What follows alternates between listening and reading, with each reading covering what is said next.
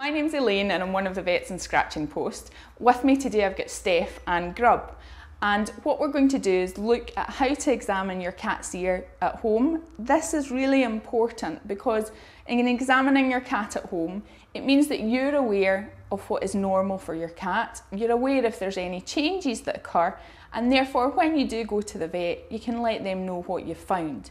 Steph's holding Grub for me today, and it's just so that we don't lose him off the table if he decides he's had enough.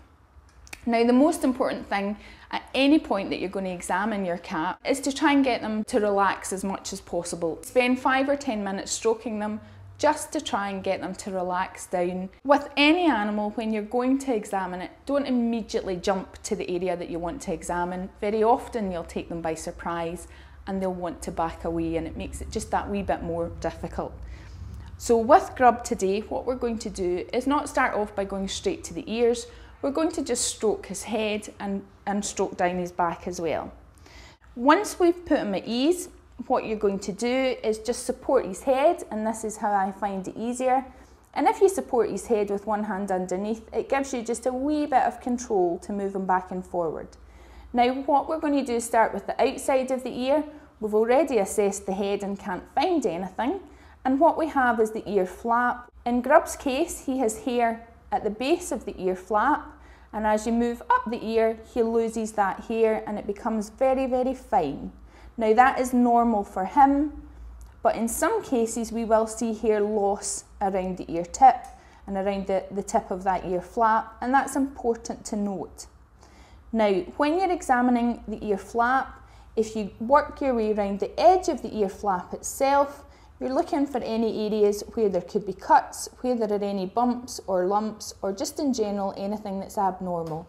And you can see Grub demonstrates this quite well. The veins that are present under the surface of the ear that will tend to bleed quite heavily if the ear is cut or scratched in a fight at all.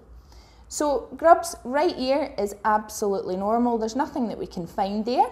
So the next stage is to check the inside of that ear flap, and I do this just by grabbing the top of the ear and pushing it out. And again, we can see there's a nice clean surface. There's no abnormalities, there's no scrapes or scratches, there's no spots or lumps or bumps that shouldn't be there. And Grub's quite comfortable with me doing this just now because we've tried to put him at ease just by continually stroking him. The next stage is examining the inside of the ear that you can see. There are two parts to the inside of the ear. When we're having a look at the vertical ear canal, again, what we're looking for is any discharge that we can see coming out of that, any smell that may be present, and it's absolutely fine to have a sniff.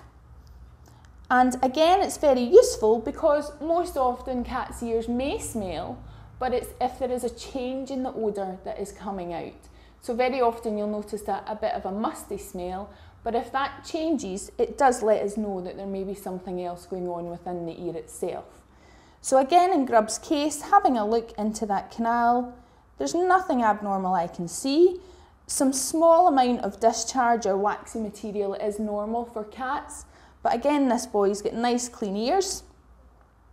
And without anything further, I would say his ears are in very good condition. If we wanted to have a look deeper, we would get a specialist piece of equipment. Now, this is just a brief outline on how to examine ears. If you're looking for any more information or information in a particular condition, we'd redirect you to the Scratching Post website and we can give you more help there.